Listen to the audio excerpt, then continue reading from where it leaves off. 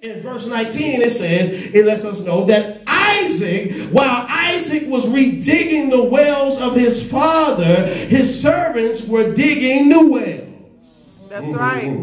What this tells me is that Isaac didn't put all of his eggs in one basket. Amen. That's right. Yes, he was hoping to find some water in them old wells, but Isaac was smart enough to know, my God, that if there is no water here, I don't want to allocate all of my resources here. I'm going to find some water somewhere. And so he put his servants in a place where they can dig and find some more water while he was trying to redig the old wells. Watch this. This is called hedging. Somebody say hedging. Hedging. Hedging, which is a term used to describe how someone tries to avoid or lessen their loss in one place by counterbalancing their efforts somewhere else.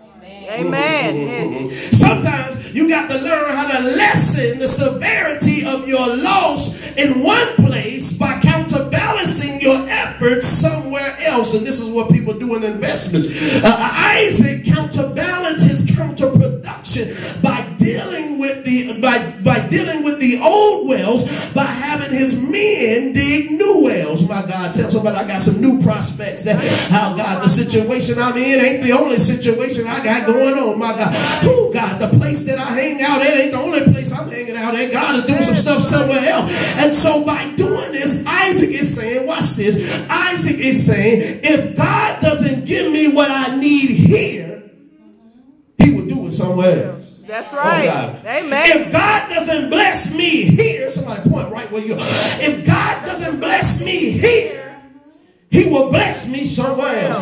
Oh my God. If God isn't moving where I am, he's moving somewhere. And what I've got to do is find the move of God for my life. Yes. Oh God. If God ain't moving where I am, he moving somewhere. If God ain't blessing where I am, he blessing somewhere.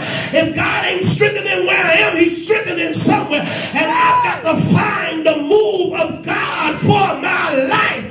Yes, Lord. So you can't be afraid to take some risk while trying to discover God's will for your life. That's right. Yes, Lord. And so watch this. In the latter part of verse 19, it shows us that the quicker you let go of what's not working in your life, the quicker you'll find what you're looking for. Amen. Because they found water. And so when the dead situation wasn't working, they still found water and they still found new wells. And water symbolizes life. I want you to understand that water symbolizes life because there's no greater force on earth than the water. You can't, my God, you can't do nothing with water. When water decides to overtake you, you can go run and hide from wind. You can get away from fire. But when water decides to come in, it's going to take everything out. That's right. And so water represents life. And so stale water represents a stale life. While fresh water represents a fresh life. And what we all need is fresh life so we can be revived. Somebody say be revived. Be revived. Be re-energized. Be re-energized. And be refreshed. And be refreshed. I think that's what God wants for you. I think God wants you to be revived. He wants you to be re-energized. And he wants you to be refreshed. Yes, and I need Lord. a fresh start because when I get a fresh start, I'll feel like conquering some things again. Right. When I get a fresh start, I'll feel like living again. When I get a fresh start, I'll feel like praising like I know I should pray. When I get a fresh start, I'll feel like worshiping like I should worship. Lord. Yes, Lord. However, watch this. In finding fresh water, it comes with its own trouble. That's right. Because when you are in the pursuit of your goals and dreams, somebody is always trying to take your dream. That's right. That's right. Somebody is always trying to take your dream. Watch this. Notice that the herdsmen of Gerar who were in the highland, watch this, claimed to what Isaac's herdmen found in the valley. That's right. Oh God, help me. Yeah. They're in the highland, which means they're in a fruitful place, because Isaac made sure, my God, that the land was fruitful, because he produced much fruit in the land. That's right. That's right. Yet they're so spiteful towards Isaac that they will come after what he found in the valley. That's right. Oh, help me up in here. Help me up here. Lord. I want you to understand that some people will stoop as low as possible, my God, to prevent you from getting what's yours.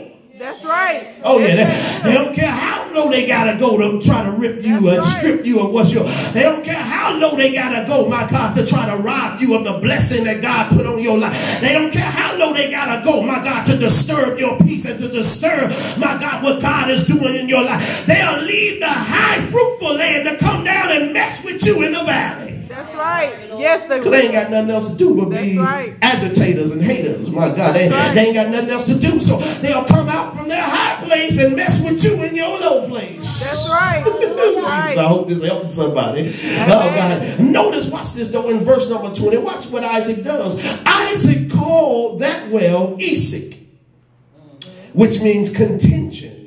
And if there's one thing I know about contention, you may not know this, but one thing I know about contention is where there is contention, contention robs you of your blessing. Oh, man, my God, my God.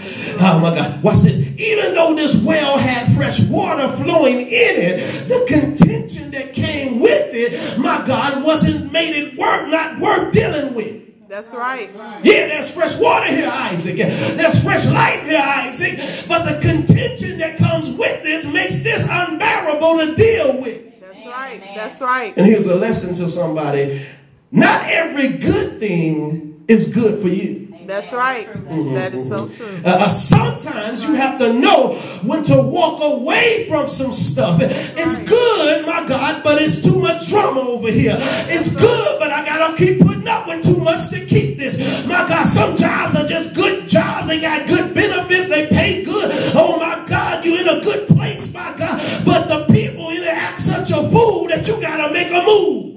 That's right. That's right. Not every good situation is good for you. Just nudge somebody. Somebody look like they need to hear that. Not every good situation is good for you. That's right. That's right.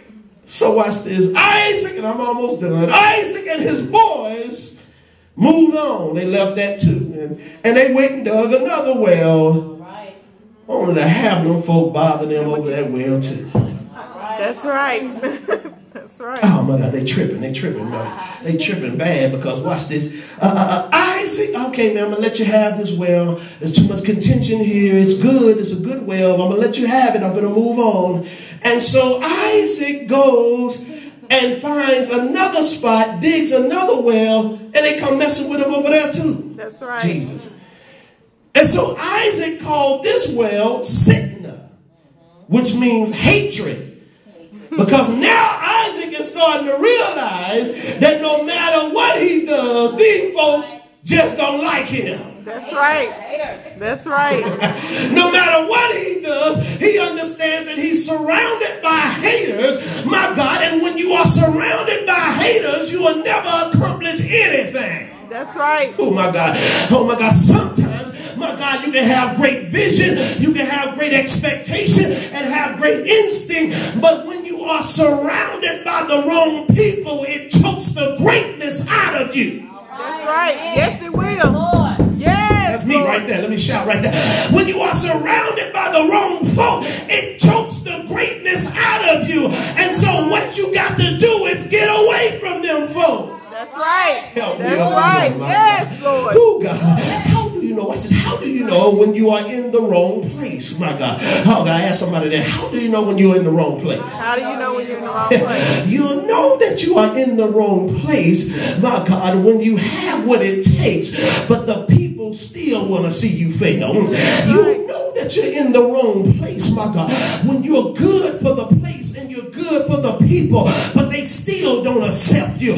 No matter what you do, my God, you can never earn their support. No matter what you do, you can never earn their respect. And that's exactly what hatred does, my God. Hatred is a state of mind that blinds someone to the point where they can't even see the good qualities qualities in you because they're so blinded by their dislike and their disdain for you.